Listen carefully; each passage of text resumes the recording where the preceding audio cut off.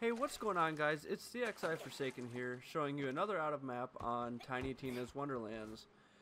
The map here is Queen's Gate, and it's also using the Berserker class again to use the lunging ability to get outside the map.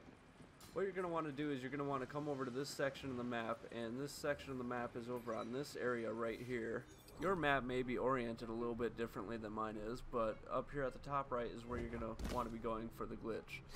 And it's going to take place at the top left of where that is. So once you come back here behind this rock, you're going to use your Feral Surge ability when you're halfway down and have visual on the ground. If you do it too early or too late, you might not make it past the death barrier that's right there. But the rule of thumb for it is to try and do it as close to the ground so that way you have an actual target to land towards. Otherwise you might just waste your Feral Surge ability and not get any distance forward. But once you do that, you're going to be past the death barrier, and so long as you don't go too low on the map, too close to the map, you should be good and you won't be killed by the death barrier.